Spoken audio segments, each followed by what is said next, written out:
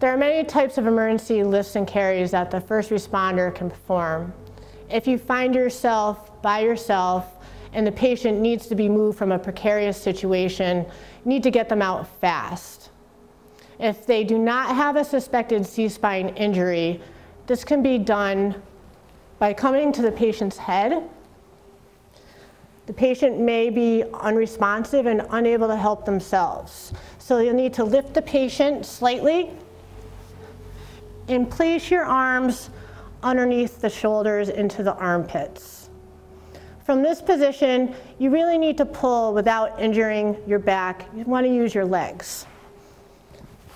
Move your leg back, pull the patient towards you, move your leg back, pull the patient towards you.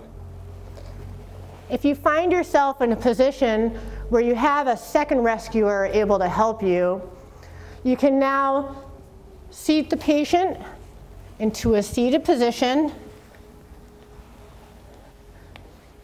The patient may be unresponsive and limp, much more difficult to grab a hold of. So what you need to do is take your right arm, hold on to the patient's left wrist, take your left hand, hold on to the patient's right wrist. Make sure you get a firm grasp. You want to be able to put yourself into a position where you're lifting with your back and not your legs. Rescuer number 2 will also get into position and place their hands below the patient's knees. Once you're ready to lift, you want to make sure that you do it together so you don't get injured. The command will be, ready? Ready. Go.